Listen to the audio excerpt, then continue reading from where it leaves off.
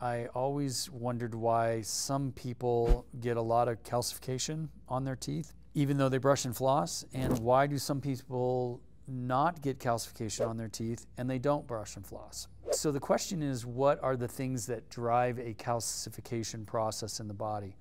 And there are many things that do that. The presence of inflammation. Inflammation is an acid-producing event inside the body.